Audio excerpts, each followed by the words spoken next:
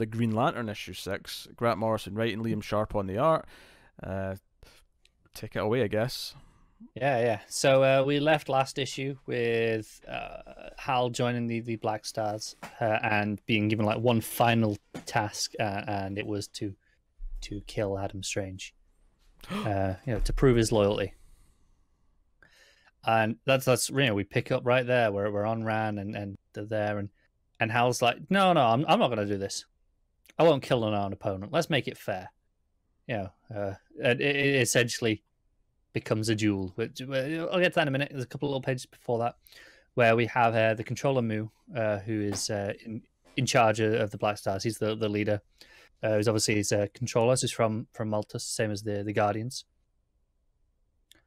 And he is kind of threatening them in a very... It's that kind of blackmail-y. It's like, hey, well, we're just here for your protection. Just give over.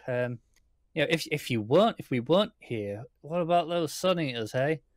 And Alana's like, hey, we know those Sun Eaters are dead, and it takes like 600 years to get for them to grow up again. So we're fine. We can worry about ourselves. Just some interesting politicking going on there. But we actually get the duel between Hal and Adam, and it's a proper Western style duel. They stand together back to back, walk 10 paces, turn and shoot. And the pacing is absolutely wonderfully rendered by Sharp. Split into all these different panels as it turns, the facial reactions as to what exactly happened. Because obviously you see them both shoot, and you're just waiting for a minute to see the reaction, and then you see Strange drop his gun and go down. He's been hit right in the chest, and he's dead. He's seemingly dead, and they're like, right, congratulations, Hal. You're more. Well, they're not calling him Hal, of course. They're calling him Black Star Parallax. But congratulations, you did it. And Alana's there, mourning over her husband. It's like, no, what are you doing? You're our Green Lantern, because it's in his sector. You're supposed to be protecting us. What are you doing? And she's distraught. But they go to take him away because on Ran nothing's wasted. They immediately like, let's go and look for his organs. Everyone's a donor because they're very efficient like that. But Hal goes off with the vampire queen, whose name I'm blanking on, admittedly. And they have a bit of a chat about the ideology of the Black Stars. Where does it come from? The name. What was wrong with Dark Star? It's like, no, Black's absolute. Dark. It leaves room for interpretation as to how dark, essentially. But with Black, it's like, no, you know exactly what you're getting, and that's the vision of Controller Mu is like that. There's no getting around. And we go back and we get to the scientists. They get called in. There's something wrong with the powering, because they took his ring to try and study and use as their weapon, but it's not responding to them. And it's like it's booby trapped, is what they say. And Hal's like, well, yeah, the Guardians did this in case it gets captured. When they kicked me out, they probably deactivated it, put in these safeguards. There's nothing I can do. And alongside this, we actually see he faked Adam's death. He put him into a coma. Which obviously they discover as they're going to go cut him open for his organs. They're like, hang on a second. On a closer inspection, he's still alive, so he's all right. Which is good, because obviously, you'd want that. But they're questioning about the ring, and it's like, no, this isn't right. Adam comes in and starts shooting, and then they realize, okay, no, you've been playing us. We suspected you might, but it's a shame, because we actually thought you'd have made a real good Black Star.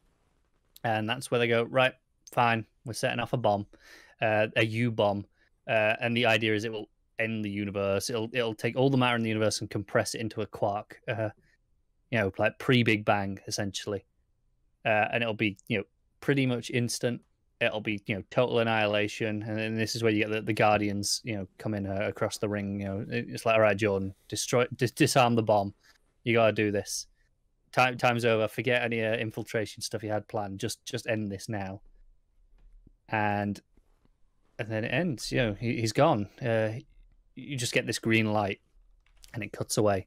And it's Adam Strange giving a speech, and it's, you know, basically giving Hal like a hero's funeral. Essentially, there's no body, but they're like, you know, they assumed he must have died because, you know, all the Green Lantern rings went dim as he used that much power. He dragged it from the core lantern, core battery, and then, you know, after he did that, the U-bomb was gone, but so was Hal, and they think he's gone. As he's giving his speech, he starts fading. You know, the Zeta beams are taking him back to Earth,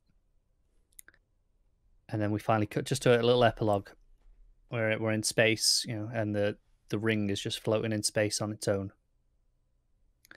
And then it seems to be not it's either a reflection or it's an image inside the ring.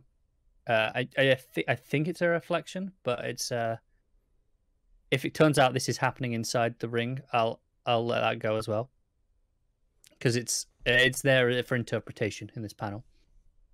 And it's Hal, and he's on this kind of this planet. It's very green. All the coloring's tinted green, and, you know, he's there going, I remember, you know, moving through this dust storm, this, you know, green dust. I'm sure there's a job I've got to do, but I don't really remember. You know, he goes, oh, you're the first person I've seen on the road since I got out of the desert. I was hoping that you could give me some directions. And the guy is very cryptic. You know, this little squat fella, he's sitting on a signpost. He's like, oh, you know what you're searching on, you know, cast on the shore, you know, it's all this kind of almost prophecy-esque mumbo jumbo. And he tells him, you know, there's one exit, it lies that way.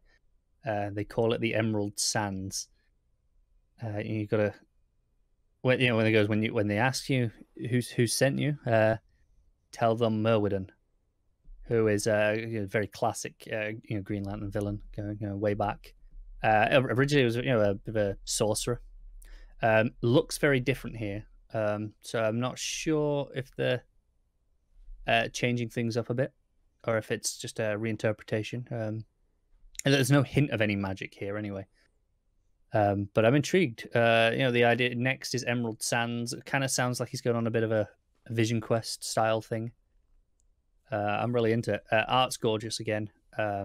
As expected. The pacing in particular is fantastic, especially with the duel, and then this at the end where we have the, just empty space, and then you see a green flicker, and then the ring, and then the coloring as well is really strong.